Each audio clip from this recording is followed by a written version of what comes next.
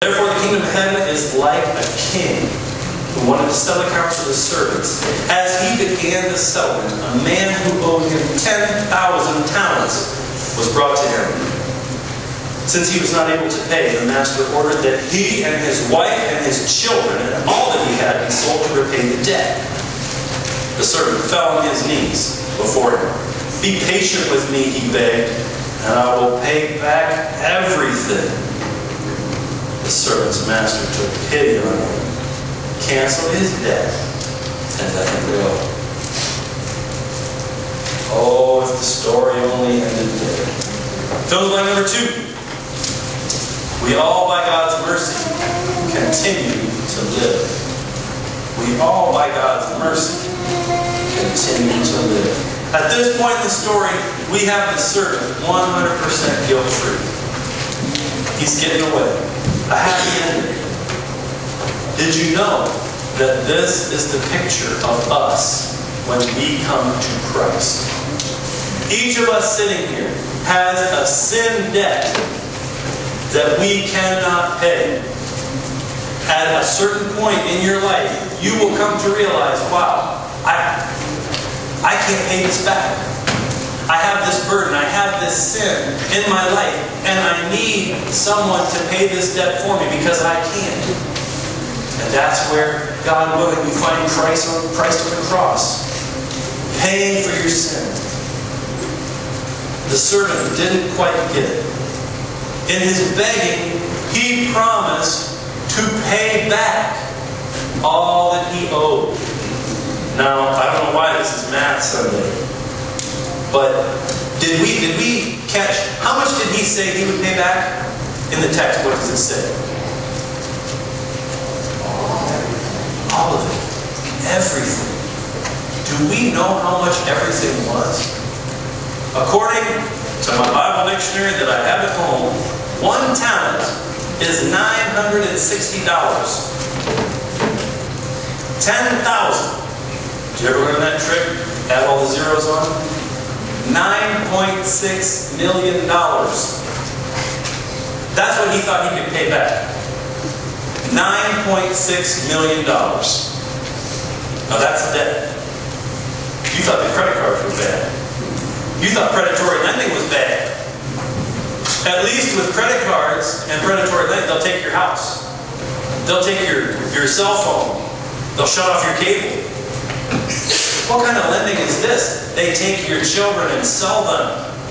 They take your wife and they take you and sell you.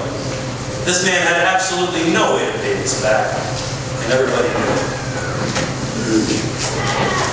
Now there's an entire sermon that could be preached on debt, what God thinks of it, what the devil thinks of it. And next time I send out a sermon survey, say, Todd, we want to hear your sermon on debt. But to stay closer to the point today, we need to look at the servant's response and what he did. For a brief moment, the servant understood his situation, and he threw himself down on his knees. Now, he could have said, "Oh, please, don't take my kids. Don't take my wife. Please, Master, I don't have anything. I'm bankrupt. Please forgive me." He could have said that. But his words betrayed his heart. He said, no, just be patient. I'll pay back the $9.6 million. That is exactly how sometimes we come to the cross. We say, man, wait. No, God, I'll pay it back. I'll be good. And we try and build ourselves up religiously. But thank God, the Master looked past his words and saw his pitiful state and forgave him anyway. The Bible says that while we were yet sinners, Christ died for us. He paid the debt because we couldn't. Now,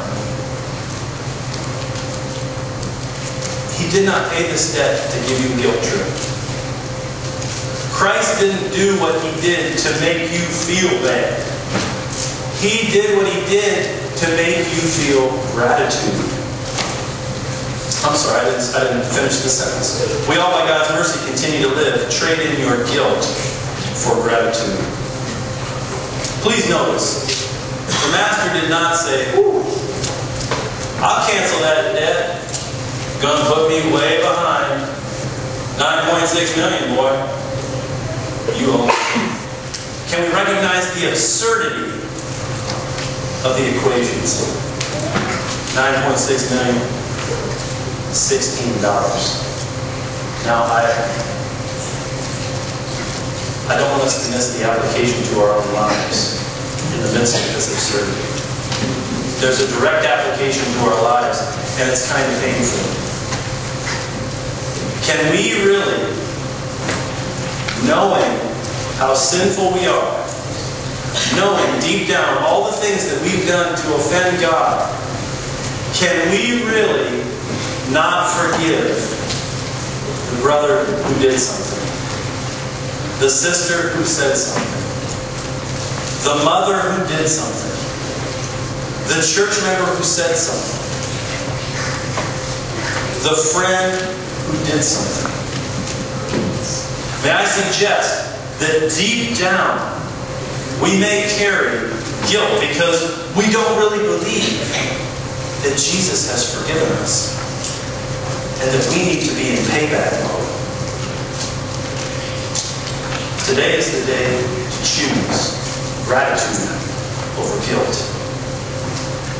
This morning we need to know Jesus forgives so we can live, so that we have gratitude to give. I want to talk to 3 different sets of people this morning. It may be you, it may not be you.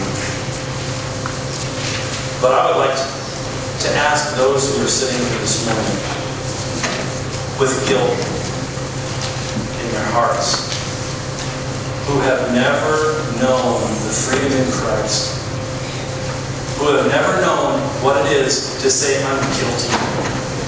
I got a sin debt that I can't carry anymore, and I need somebody to pay it." Jesus Christ is here today, and He's waiting to pay that debt, to cancel it. If that's you this morning and you're carrying that debt of guilt from mounted up sin that you've had all your life, I want to invite you to accept Christ. To simply say, "You know what, I can't pay it. I have no way. Please cancel my debt."